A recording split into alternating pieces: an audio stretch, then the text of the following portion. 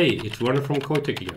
Today we're gonna take a look at Cypress new development kit with their PSoC 6 chip and an e-ink display. The interesting part about the e-ink display is that it retains the image while being completely powered off, as we can see here.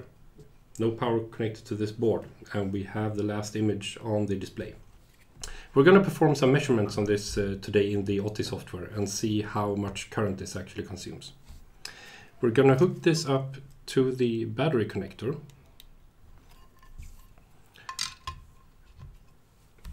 and start a new project. 3.75 volts will be well within the limits of this battery input, and we start the power and we start recording current. So it's now in sleep mode.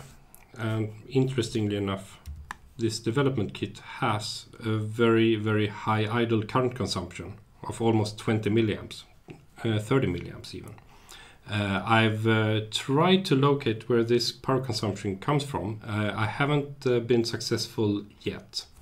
The interesting part here though is when the display is actually updated, where we can definitely see some large spikes here indicating that the e-ink is updating. The maximum current here is almost 70 milliamps, but we have to take in account that we're actually using 30 milliamps somewhere in this development kit, despite the fact that we're powering it off the battery connector. We can see if it's the main processor that consumes some of this current by connecting the ADC pins and using a secondary measurements on the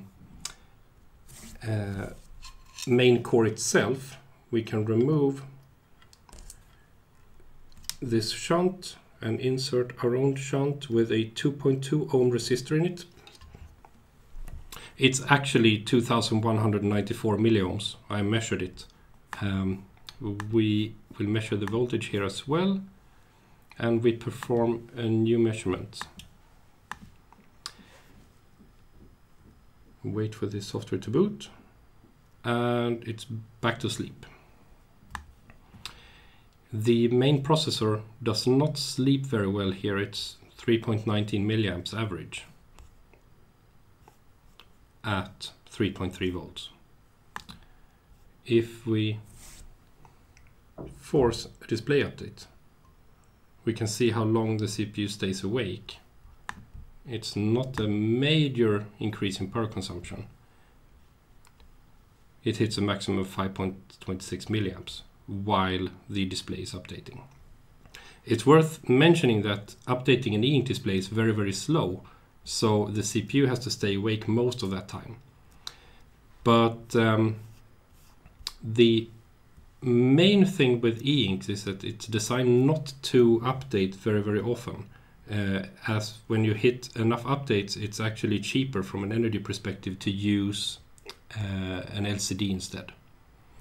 But I will have to investigate this in more detail and post a follow-up video with findings on actually lowering the power consumption here. Stay tuned and subscribe to our channel. For more discussion about energy optimization, please visit our forum at coitech.com.